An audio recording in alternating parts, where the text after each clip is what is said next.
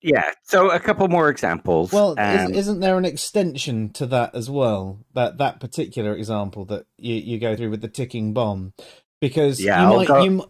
Oh, you want to go through that one later? I'll go through. Yeah, I'll Yeah. go through that after. We can Okay. break down some of the scenarios after. Um, Another scenario is if you think of something like trying to get aid into a third world country.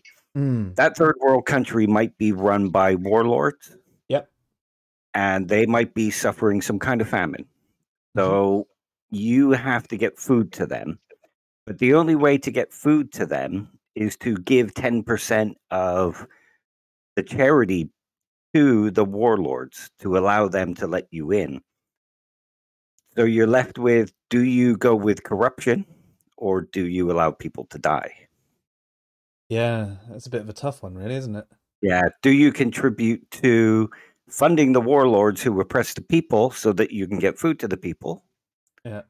Or do you let the people starve? So you're left with whichever way you go. Yeah, I mean, even in the situation where you might try and sneak around them, and let's say you successfully get all of the goods under the radar, those warlords are still going to be there and suddenly going to go, where have you got all this stock from? And then potentially they could even steal more. So if you manage to get 100% to the people, the warlords might actually take more than the 10% if you'd have actually brokered a deal with them.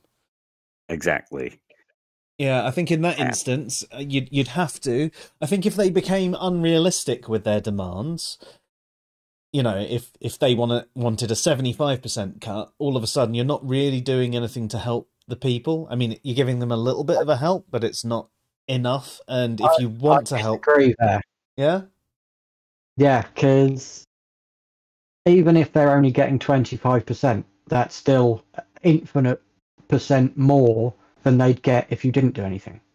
Yeah. And my point there was maybe you needed another method. So maybe if you wanted to actually genuinely help these people and they were only going to get 25%, maybe you need to get the UN involved or something like that and invade them and pretend they've got oil. Yeah.